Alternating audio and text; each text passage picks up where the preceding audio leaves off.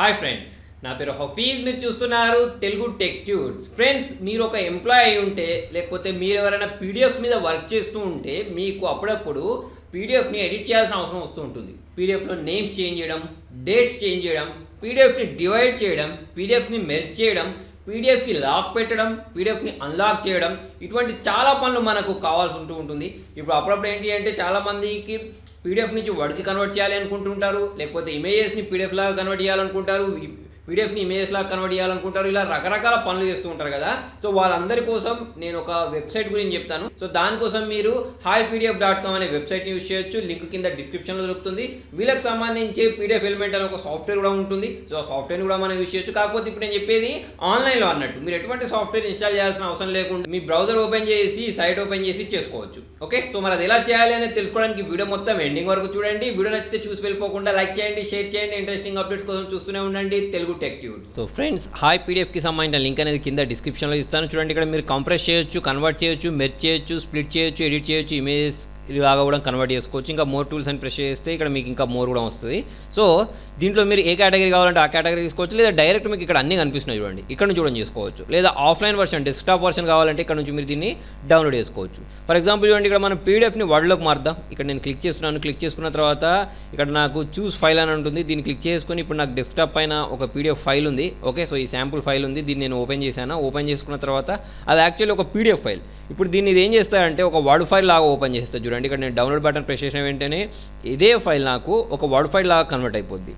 So చాలామందికి use అవుతుంది. ఎందుకంటే అప్పుడప్పుడు చాలామంది ఏం చేయాలనుకుంటూ ఉంటారంటే పీడిఎఫ్లో ఉన్న ఎడిటింగ్ చేయాలనుకుంటారు, కాకపోతే వాళ్ళకు వర్డ్ వచ్చి ఉంటుంది, అంటే ఎడిటింగ్ అనేది వర్డ్లో వచ్చి ఉంటుంది. సో అటువంటిప్పుడు మీరు ఏం చేయొచ్చు అంటే ఇలా పీడిఎఫ్ ఫైల్ని వర్డ్ లాగా కన్వర్ట్ చేసుకొని అలా మీరు చేంజెస్ చేసుకోవచ్చు. అంతేకాకుండా చూడండి, ఇక్కడ పీడిఎఫ్ టు పీపీటీ అని ఉంటుంది. దీన్ని క్లిక్ చేసుకొని మనం చూస్ బటన్ ప్రెస్ చేసుకొని మీ దగ్గర ఉండే ఏ పీడిఎఫ్ ఫైల్ అయితే ఉంటుందో దాన్ని క్లిక్ చేసుకొని ఓపెన్ బటన్ ప్రెస్ చేస్తే అది ఒక పీపీటీ లాగా కన్వర్ట్ అయిపోద్ది. సో మనం ఒక పీపీటీని క్రియేట్ చేయాలి అంటే చాలా టైం పడుతుంది పవర్ పాయింట్ ప్రజెంటేషన్ చేయాలంటే కదా. కాకపోతే చూడండి, ఇది వితిన్ సెకండ్స్లలో మీ దగ్గర ఇంటర్నెట్లో చాలా పీడిఎఫ్ దొరుకుతాయి. మీ ఏ టాపిక్ కావాలంటే ఆ టాపిక్ మీద పీడిఎఫ్ దొరుకుతాయి, కాకపోతే పీపీటీస్ అనేవి దొరకవు కదా. సో అటువంటిప్పుడు చూడండి, మీరు ఒక పీడిఎఫ్ని పవర్ పాయింట్ ప్రజెంటేషన్ లాగా మార్చాలి అంటే ఇలా మార్చేసుకోవచ్చు. ఓకే, సో అంతేకాకుండా నేను మళ్ళీ బ్యాక్ వెళ్తున్నాను. బ్యాక్ వెళ్ళిన తర్వాత ఇక్కడ మీరు పీడిఎఫ్ టు ఎక్సెల్ లాగా మార్చాలంటే ఎక్సెల్ లాగా మార్చుకోవచ్చు. అంతేకాకుండా పీడిఎఫ్ టు ఇమేజెస్ అని ఉంది. సో ఇది మీకు పీడిఎఫ్ నుంచి జేపీజీలోకి మార్చాలన్నా, పిఎన్జీలోకి మార్చాలన్నా, బిఎంపీలోకి మార్చాలన్నా, జిఫ్ లాగా మార్చాలన్నా, టిఫ్ లాగా మార్చాలన్నా, ఎలా కావాలంటే అలా మార్చుకోవచ్చు. నేను ఇక్కడ జేపీజీ అని తీసుకుంటున్నాను. చూడండి, తీసుకున్న తర్వాత ఇప్పుడు ఇది ఒక పీడిఎఫ్ ఫైల్. దీన్ని క్లిక్ చేసుకొని ఓపెన్ బటన్ ప్రెస్ చేశాను. ప్రెస్ చేసుకున్న తర్వాత అప్లోడ్ చేస్తే మీకు చాలా ఫాస్ట్గా కన్వర్ట్ చేస్తుంది ఇది. ఓకే, సో మీకు అక్కడ మీరు చూసున్నారో లేదో, మీకు అక్కడ ఎటువంటి అడ్వర్టైజ్మెంట్స్ అనేవి కనబడట్లేదు దీనిలో. సో అడ్వర్టైజ్మెంట్స్ ఎక్కువ వస్తూ ఉంటాయి. సో దానికి చికాకు వస్తూ ఉంటుంది. దీనిలో ఏంటంటే వితౌట్ అడ్వర్టైజ్మెంట్ చూడండి, ఇది ఒక పీడిఎఫ్ ఫైల్ని జేపీజీ లాగా కన్వర్ట్ చేసి మనకి ఇచ్చేసింది. సో ఇలా మీరు ఈజీగా మీ దగ్గర ఉండే పీడిఎఫ్ ఫైల్ని ఒక జేపీజీ లాగా మార్చవచ్చు.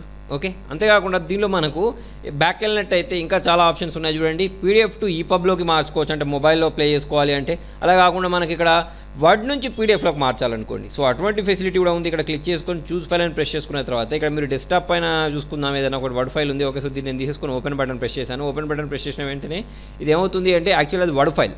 ఓకే, సో ఈ వర్డ్ ఫైల్ని అది ఎలాగ కన్వర్ట్ చేస్తారంటే పీడిఎఫ్ లాగా కన్వర్ట్ చేస్తూ ఉంటుంది. సో చాలామంది ఏమనుకుంటూ ఉంటారంటే వాళ్ళు క్రియేట్ చేసిన ఫైల్ని వేరే వాళ్ళు ఎడిట్ చేయొద్దు అని అనుకుంటూ ఉంటారు. సో అటువంటి వాళ్ళ కోసం ఇది యూజ్ అవుద్ది. సో మనం దీనికి ఏంటంటే పీడిఎఫ్కి పాస్వర్డ్ కూడా పెట్టేసుకోవచ్చు. చెప్తాను అది ఎలా చేయాలనేది. ఇక్కడ నేను డౌన్లోడ్ చేశాను. డౌన్లోడ్ చేసుకున్న తర్వాత ఓపెన్ చేసుకుంటే అదే ఫైల్ ఏదైతే ఉందో దాన్ని నేను ఏంటంటే ఒక పీడిఎఫ్ లాగా కన్వర్ట్ చేసేసాను. ఓకే, సో ఇలా మీరు పీడిఎఫ్ లాగా కన్వర్ట్ చేయాలి అంటే కన్వర్ట్ చేసుకోవచ్చు. నెక్స్ట్ మళ్ళీ నేను చూడండి ఇదే సైట్ ఓపెన్ చేస్తున్నాను. ఓపెన్ చేసుకున్న తర్వాత బ్యాక్ వెళ్దాం. ఓకే, సో బ్యాక్ వెళ్ళిన తర్వాత చూడండి, ఇక్కడ మీరు పీపీటీని కూడా పీడిఎఫ్లోకి మార్చుకోవచ్చు, ఎక్సెల్ని పీడిఎఫ్లోకి మార్చుకోవచ్చు, ఇమేజెస్ని పీడిఎఫ్ లాగా మార్చేసుకోవచ్చు. సో చాలా చోట్ల ఎలా ఉంటుంది అంటే మన దగ్గర ఇమేజెస్ని మెయిల్ చేద్దామంటే వాళ్ళు తీసుకోరు, లేకపోతే వెబ్సైట్లోకి అప్లోడ్ చేద్దామంటే వాళ్ళు తీసుకోరు. అటువంటిప్పుడు మనకి ఏమవుద్ది అంటే ఆ ఇమేజెస్ని పీడిఎఫ్లోకి మార్చాల్సిన అవసరం వస్తుంది. సో అటువంటిప్పుడు చూడండి, ఇక్కడ ఇమేజెస్ టు పీడిఎఫ్ అని చూసారా, దీన్ని క్లిక్ చేసుకొని మీరు జేపీజీని పీడిఎఫ్లోకి మారుస్తారా, దేన్ని మారుస్తారనేది చూస్ చేసుకోండి. జనరల్గా అయితే జేపీజీని మనం పీడిఎఫ్లోకి మారుస్తూ ఉంటాం. మొబైల్లో నుంచి ఫోటోని క్యాప్చర్ చేసి దాన్ని ఒక పీడిఎఫ్లోకి మార్చాలి అంటే దీన్ని యూస్ చేసుకోవచ్చు. ఓకే, ఓకే, సో మీరు దేన్నైతే పీడిఎఫ్లోకి మార్చాలి అనుకుంటారో ఓకే, సో దాన్ని సెలెక్ట్ చేసుకోండి. మీకు ఏ ఫోటోని అయితే మార్చాలి అనుకుంటున్నారో ఓకే, సో దాన్ని క్లిక్ చేసుకొని ఇక్కడ ఓపెన్ బటన్ ప్రెస్ చేసుకొని ఇక్కడ కన్వర్ట్ బటన్ ప్రెస్ చేస్తే ఏమవుద్ది అంటే అది ఒక పీడిఎఫ్ లాగా కన్వర్ట్ అయిపోద్ది. ఇమేజే కాకపోతే ఒక పీడిఎఫ్ లాగా కన్వర్ట్ అవుద్ది. తర్వాత వచ్చేసి మీరు దీన్ని ఏంటంటే ఒక వెబ్సైట్లోకి అప్లోడ్ చేసుకోవచ్చు. ఓకే, సో చాలా ఇంట్రెస్టింగ్ ఫీచర్ ఇది. నెక్స్ట్ వచ్చేసి ఏంటంటే మళ్ళీ నేను బ్యాక్ వెళ్తున్నాను చూడండి. బ్యాక్ వెళ్ళిన తర్వాత ఇక్కడ మళ్ళీ మనకు ఇమేజ్ నుంచి పీడిఎఫ్ అయిపోయింది, టెక్స్ట్ నుంచి కూడా పీడిఎఫ్లోకి మార్చుకోవచ్చు ఒక టెక్స్ట్ ఫైల్ని. తర్వాత వచ్చేసి చూడండి ఇక్కడ మెర్జ్ పీడిఎఫ్స్ అని ఉన్నాయి, అంటే ఒక 3-4 పీడిఎఫ్ ఫైల్స్ ఉన్నాయనుకోండి. ఓకే, సో మీరు ఒక డేట్ ఆఫ్ బర్త్కి సంబంధించిన పీడిఎఫ్ ఒకటి ఉంది, అలా 4-5 పీడిఎఫ్స్ ఉన్నప్పుడు దాన్ని ఇలా ఓపెన్ చేసుకోండి. ఓపెన్ చేసుకున్న తర్వాత ఇప్పుడు ఇవి రెండింటిని మీరు మర్జ్ చేసేయాలంటే ఇక్కడ మెర్జ్ బటన్ ప్రెస్ చేసిన వెంటనే ఇది మెర్జ్ అవుద్ది. చూడండి ఇక్కడ డౌన్లోడ్ బటన్ ప్రెస్ చేస్తే అవి ఇంతకుముందు 2 సపరేట్ ఫైల్స్ కదా, ఇప్పుడు నేను దీన్ని ఓపెన్ చేస్తే చూడండి అవి 2 మెర్జ్ అయిపోయి ఒకటే ఫైల్ లాగా వచ్చేస్తాయి అన్నట్టు. ఓకే, సో ఇలా చేయడానికి కూడా మనకి ఈ సైట్ అనేది పనిచేస్తుంది. స్ప్లిట్ చేయాలనుకోండి, సో ఇంతకుముందు చేసిన దాన్ని మనం 2 ముక్కలుగా వేసేయాలనుకోండి. ఇప్పుడు బ్రౌజ్ చేశాను, బ్రౌజ్ చేసుకున్న తర్వాత ఇప్పుడు శాంపుల్ దాంట్లో 2 పేజెస్ ఉన్నాయి. ఓకే, సో చూడండి నాకు ఇక్కడ దీనిలో 2 పేజెస్లలో మనం సింగిల్గా విడగొట్టాలి అంటే ఇక్కడ ఇచ్చేసుకోవచ్చు. ఎన్ని పార్ట్స్ లాగా వేయాలి అనేది కూడా ఇచ్చేసి ఇక్కడ స్ప్లిట్ బటన్ ప్రెస్ చేశారనుకోండి, సో అదే అనేది మనకు 2 పార్ట్స్ లాగా విడిపోద్ది. ఓకే, సో దాన్ని మీరు డౌన్లోడ్ చేసుకుంటే మీకు కనిపించేస్తుంది. నెక్స్ట్ వచ్చేసి మనకు అప్పుడప్పుడు కొన్ని వెబ్సైట్లలో పెద్ద పీడిఎఫ్లు అనేవి అప్లోడ్ అవ్వవు.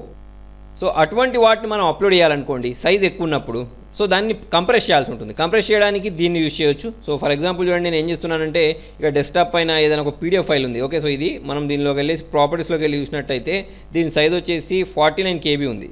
ఓకే, సో కొన్ని సైట్స్ మనకు 49 KB 10 KB మాత్రమే తీసుకుంటాం అట్లా అడుగుతూ ఉంటాయి సరే. సో అటువంటి వాటి కోసం మనం దీన్ని ఓపెన్ చేసుకోవచ్చు. చూజ్ చేసేసి ఇక్కడ మీరు ఏ పీడిఎఫ్ ఫైల్ అయితే చిన్న చేయాలి అనుకుంటారో దాన్ని సెలెక్ట్ చేసుకొని ఓపెన్ బటన్ ప్రెస్ చేయండి. ఓపెన్ బటన్ ప్రెస్ చేసుకున్న తర్వాత దాన్ని మనం చూడండి హై రెజల్యూషన్లో కంప్రెస్ చేయాలా, లో రెజల్యూషన్లో లెస్లోనా ఇక్కడ తీసుకోండి. తీసుకున్న తర్వాత ఇక్కడ కంప్రెస్ బటన్ ప్రెస్ చేసినట్టే ఏమవుద్దంటే అది హైలో ఉన్నదంతా లోలో కంప్రెస్ అవుద్ది, దాని సైజ్ కూడా మనకు తగ్గిపోతుంది. 49 KB నుంచి 44 KBలో కన్వర్ట్ అయిపోయింది. ఓకే, సో ఇలా కూడా చేసుకోవచ్చు. తర్వాత వచ్చి చాలా ఇంపార్టెంట్ ఫీచర్ ఇవి 2 పీడిఎఫ్ని లాక్ చేయడం అన్లాక్ చేయడం. సో ఇక్కడ ప్రొటెక్ట్ పీడిఎఫ్ అని చేసి చూస్ బటన్ ప్రెస్ చేసుకొని మీరు ఏ పీడిఎఫ్ని అయితే లాక్ చేయాలనుకుంటున్నారో దాన్ని దీనిలోకి అప్లోడ్ చేయండి. అప్లోడ్ చేసుకున్న తర్వాత పాస్వర్డ్ ఫర్ ఎగ్జాంపుల్ నేను చూడండి 1 2 3 4 5 6 అని ఇచ్చేసాను. ఇచ్చేసి ఎన్క్రిప్ట్ బటన్ ప్రెస్ చేసిన వెంటనే ఆ పీడిఎఫ్ అనేది లాక్ అయిపోద్ది. సో నేను ఏమైనా పర్సనల్ ఇన్ఫర్మేషన్ వేరే వాళ్ళతో షేర్ చేయాలి అంటే ఇలా పీడిఎఫ్లో డౌన్లోడ్ చేసుకున్న పీడిఎఫ్కి లాక్ ఇచ్చేసిన తర్వాత వాళ్ళకి పంపించాను అనుకోండి, సో వాళ్ళు ఎప్పటివరకు దీన్ని ఓపెన్ చేయలేరు అంటే ఇంతకుముందు నేను ఇచ్చిన పాస్వర్డ్ కరెక్ట్ ఇస్తేనే వస్తుంది. అలా కాకుండా నేను చూడండి ఇక్కడ 1 2 3 4 కాకుండా వేరేది ఇచ్చాను రాలేదు. ఓకే, ఇంతసేపు మనం ప్రొటెక్ట్ పాస్వర్డ్ అన్నాం కదా, అలా కాకుండా అన్ప్రొటెక్ట్ అని ఉంటుంది. ఓకే, సో అంటే మనం ఏదైనా లాక్ చేసిన పాస్వర్డ్ని అన్లాక్ చేయాలి అంటే పీడిఎఫ్ని అన్లాక్ చేయాలన్నా కూడా ఇది పనిచేస్తుంది. ఓకే, సో చాలా ఈజీగా ఉంటుంది. కాకపోతే ఏంటి అంటే పెద్ద పాస్వర్డ్స్ని కాకుండా చిన్న పాస్వర్డ్స్ని అన్లాక్ చేయడానికి యూజ్ అవుతుంది. మీరు అలా కాకుండా డైరెక్ట్ ఇక్కడ కంప్రెస్ బటన్ ప్రెస్ చేశారనుకోండి, డైరెక్ట్ మీకు కంప్రెస్కి సంబంధించిన కేటగిరీసే వస్తాయి. డైరెక్ట్ మెర్జ్ అని ప్రెస్ చేస్తే మెర్జ్కి సంబంధించిందే వచ్చేస్తాయి, స్ప్లిట్ అంటే స్ప్లిట్కి సంబంధించేసినవి వస్తాయి. అలా కాకుండా మీరు డెస్క్టాప్ వర్షన్ని ట్రై చేయాలి అంటే దీన్ని క్లిక్ చేసుకొని ఇక్కడ నుంచి మీరు అంటే ఆన్లైన్లో కాకుండా ఆఫ్లైన్లో చేయాలి అంటే ఇక్కడ ఫ్రీ ట్రయల్ ఉంటుంది, లేకపోతే ట్రై ఫ్రీ అని ఉంటుంది, దీన్ని కూడా ట్రై చేయొచ్చు. ఓకే, సో మరి మీకు ఈ అన్నిట్లలో ఏ ఫీచర్ అనేది బాగా నచ్చింది అనేది కూడా కింద కామెంట్లో రాయండి.